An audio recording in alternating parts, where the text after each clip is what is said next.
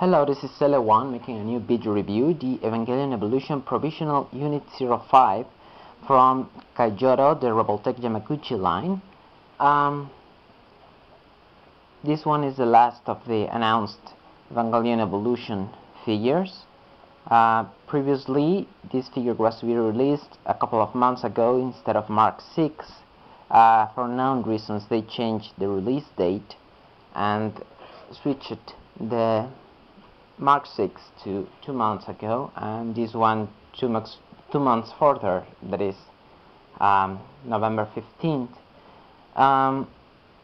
Like all the other Evangelion Evolution figures, it comes with a nice illustration of the figure in some action pose, the side which contains all information, a few illustrations on how to pose the figure and stuff, and the flip cover which lets you see the figure inside of the package, and more things that come inside the package.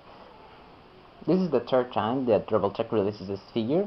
Last time we saw it was in the Revoltech number 77, the movie color version of Evangelion Unit 5. Let's open it, see what comes with it.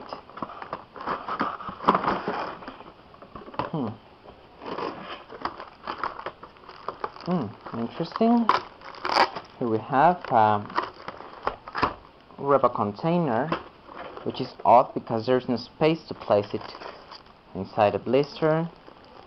The Revoltech base, and well, this is the first time there is no publicity attached to it.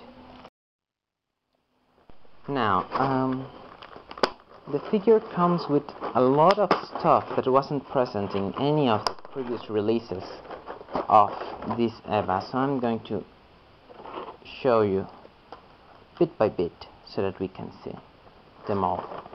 First, of course, the figure. Here we are. It comes with this blister in here. Comes with the two clawed hands and the open mouth head.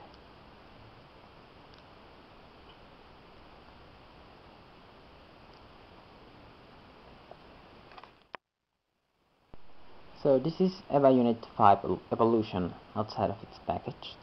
I must say that I'm quite impressed with the number of details and little gimmicks that are in this figure. I'm going to describe quickly the articulation that is in the figure. First of all, the tiny joints that were added on the base of the pantographs, I think they're called, that allows independent motion and 360 degrees spin on any direction. There is an articulation on the shoulder, one that allows a certain degree of independence of movement on the shoulder, on the blade of on the shoulder, like this. I don't think that is a joint, and I don't really want to pull it to find it out. The arm can move freely from the blade, like this, or you can move them all together.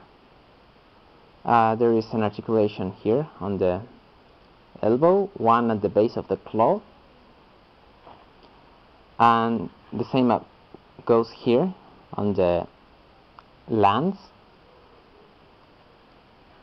And the most important articulation here is the one seen in the middle of the figure that allows it to bend its back. The last EVA Unit 5 was incapable of doing this, it could only spin a bit. There is an articulation at the base and at the top of the neck. The last figure could not have its head removed to be replaced with a different one. This one can. Now, there are 4 articulations in here. Each moves the top of one of the legs. There's another articulation here that is not a Revoltech joint. It only allows movement up and down like this on each of the legs, and here on the, let's call them engines, there is another Revoltech joint that it's rather limited, which is, I think, okay. And another feature is the fact that now the engines can spin like this. You see? Now, unlike the last release, there are two drills covered with little plastic caps on the base of the figure. These are used in the movie to break the EVA. Break like in stop it. By the way, this would actually dig into the ground to stop the EVA from moving. Well, from assisting it to change direction. There are a lot of gimmicks with this figure. The first one I showed you already, the plastic caps to cover the drills. I'm going to start showing you what else comes with this figure. First of all, it's the berserk head of the EVA.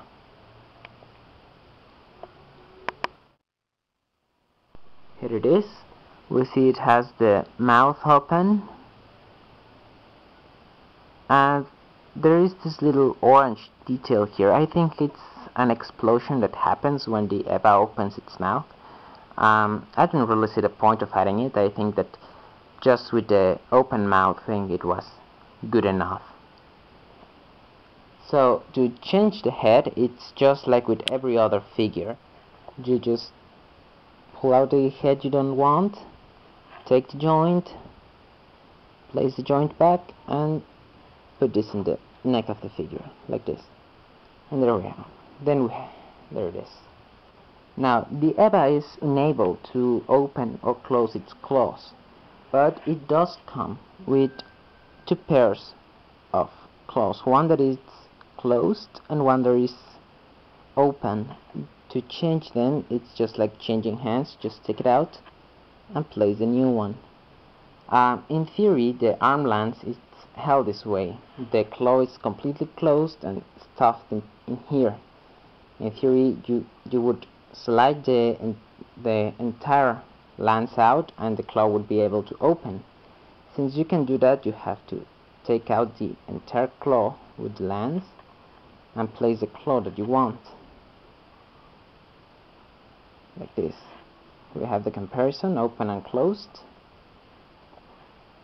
Now, there are two open and two closed claws, so that you can pick. Another interesting detail here is the 80 field piercing effect. You just slide it into the lance like this and it appears as if it's breaking the 80 field of the angel. It comes with a few joints that, as far as I can read Japanese, and I don't, from the package, are spare joints for the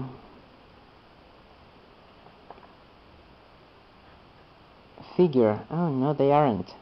Oh no, I see. These ones were these little articulations, one yellow, one green, are meant to be used with the EVA when holding the spear so that it doesn't move, and with the neck of the angel so that it doesn't move out of place.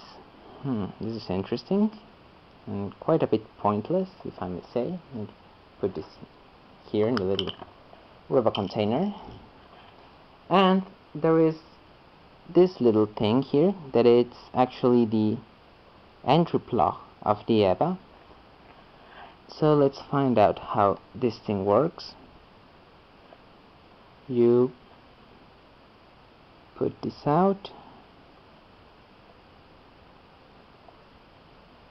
and slide the escape entry plug in here.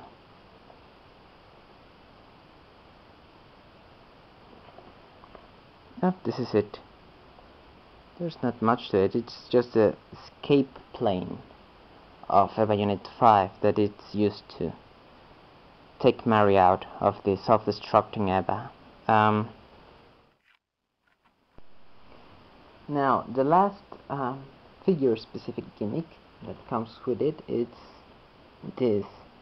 These are, strictly speaking, wheels for it. You just have to pull out these ones and slide the new ones in here.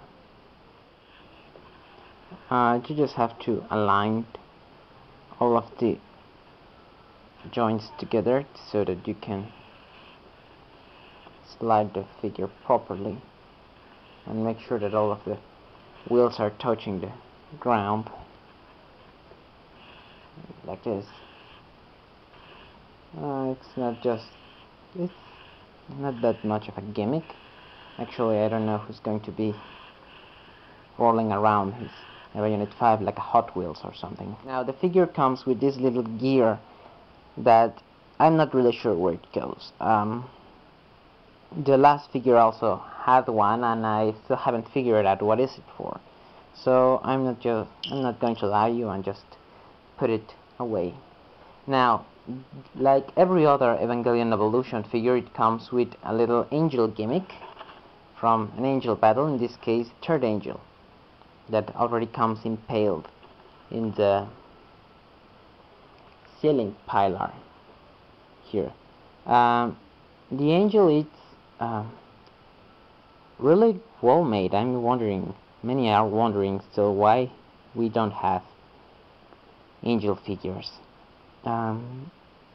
It comes with 3 little Revoltech joints that allows the neck to move a bit, and that's it. It comes with a little glowing core like the one that we see in Evangelion 2. And an interesting thing to note about the angel is that it comes with this entry plug like device that many people is still debating about. What is it? Now I'm going to show you a bit of a gimmick that comes within a gimmick. Oh, this is where I keep my figures, by the way. They're quite a bit. Now, this is my door. As we can see, there is a magnet on the back that allows this thing to stick on metallic surfaces. So this part of the review is going to be focused on comparing the Evangelion Evolution version of the figure with the 2.0 mold of Evangelion Unit 5. More than anything, I'm going to point out the things this figure doesn't have, so that you can see the difference between the two. Number 1, the articulations on the pantographs that allows them to bend up and down. Here they are just little pegs. Next, the plane that can be detached with the separated entry plug. This one is just part of the sculpt of the figure, and it's rather, well, it looks off there. The way the arm moves, you cannot move it as far as you can in here. You can spin the arm entirely from the shoulder plate. The articulation in the waist, well, lower chest here, that you could only spin it. On this figure you can bend the back of the figure entirely. The fact that you can move the lance independently from the rest of the arm, like here, you have to move the arm with the lance.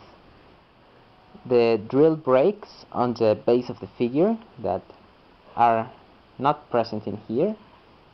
The up and down articulation from the middle section of the leg.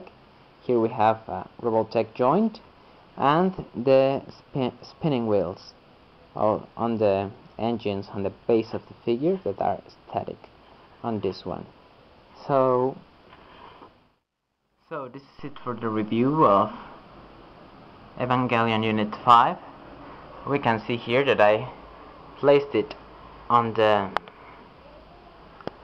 door with the magnet that is attached to the back of the angel, it appears that it is capable of holding the entire figure, only with this and this little joint.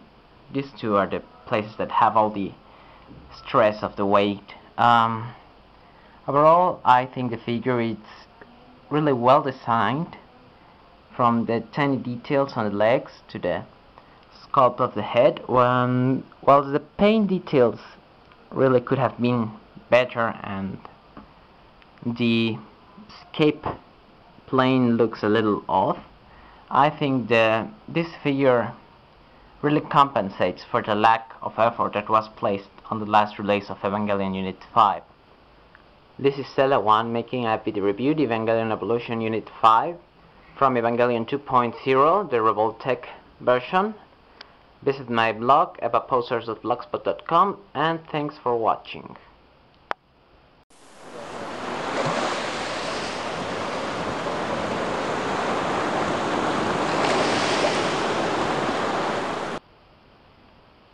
P.S. The figure is packaged in a ridiculously complicated way. I can't figure out how it was placed. I placed all of its little stuff in the robo container that doesn't have any place to be put on. I have placed the spear, the angel and stuff, but I can get the goddamn legs and arms of the Eva in the same position.